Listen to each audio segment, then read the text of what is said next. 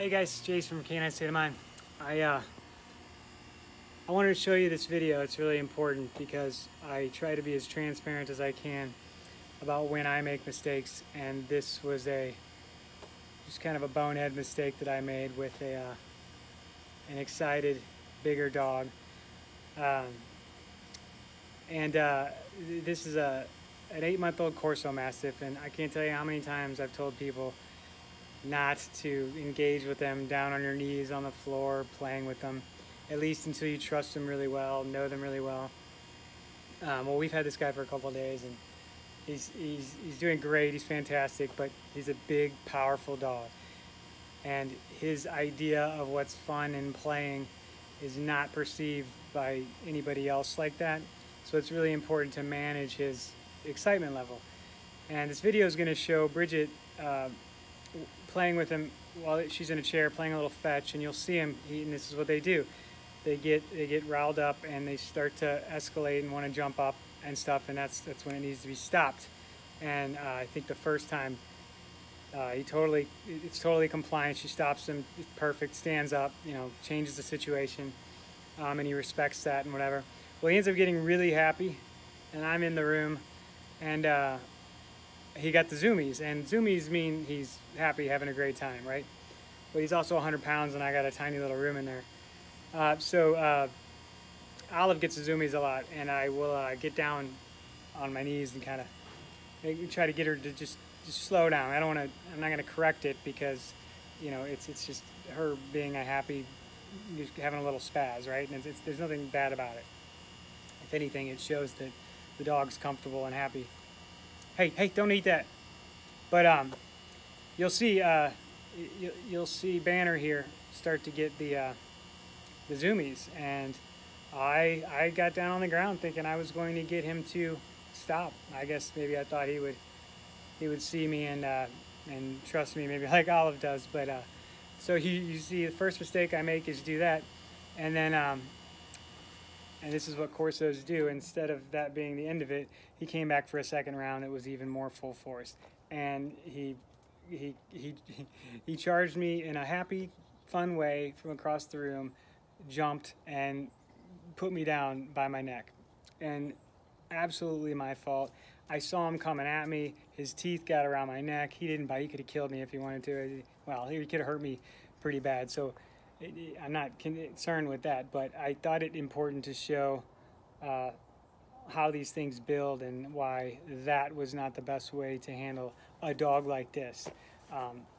They're a little bit more. They need a little bit more, vigilant supervision with their mindset, and it's just harder to do with them because when they get excited, their excitement level at the same as a smaller dog, while perfectly healthy mindset wise, can cause damage and can freak other dogs out, make everybody uncomfortable, and so he's 8 months old, he's growing up. We don't want to teach him that excitement level is okay. However, if he's going to get really excited and run around in circles for a minute, that's okay too.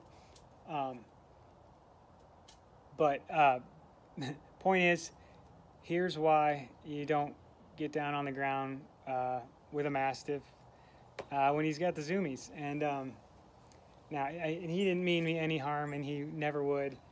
And the dog loves me, and it was actually quite funny. But it's important for the average dog owner, average person out there, to see what this looks like, because this truly was no malicious attack on me. But when you look at it, it looks a little crazy, and it felt a little crazy with him coming at me. He's a big dog. Well, watch the video.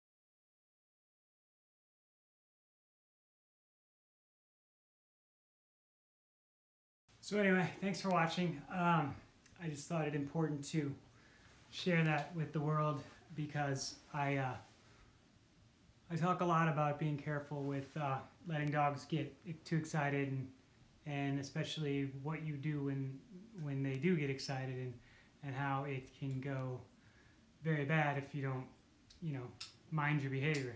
So I appreciate you watching till the end. Please subscribe to our channel on YouTube.